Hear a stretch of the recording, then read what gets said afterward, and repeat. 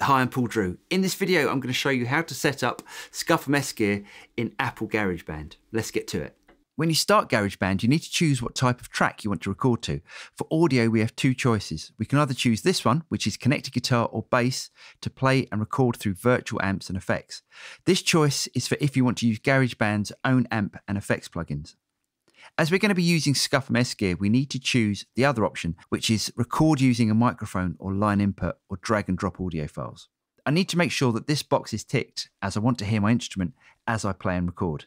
Push the create button and an audio track is instantly created, ready to record. By default, GarageBand loads some effects into the insert channels, which ideally need to be removed before we start. So simply click on the right-hand side of the plugin and choose No Plugin to give us a blank insert slot. Now we can load S-Gear into the first slot of our inserts. To do that, click on the insert area, go down to audio units, across the Scuffham amps and choose S-Gear. Let's choose a preset to start with. I'm going to choose Edgy Jackal Delays. GarageBand has automatically armed the track and enabled the software monitoring, so we're able to hear the guitar processed with S-Gear.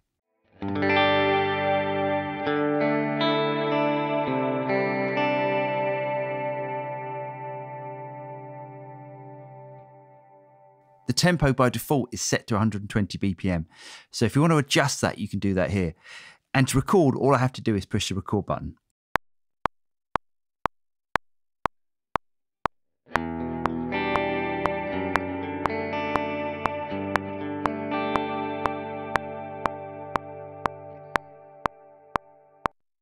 Now I can play back my recording using the play button.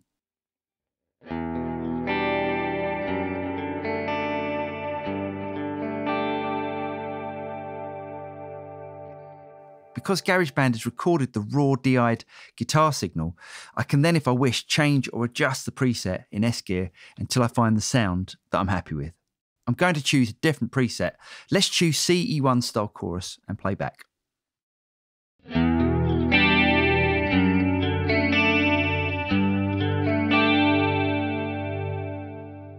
I really hope you guys got something out of that, and I'll see you next time. Cheers.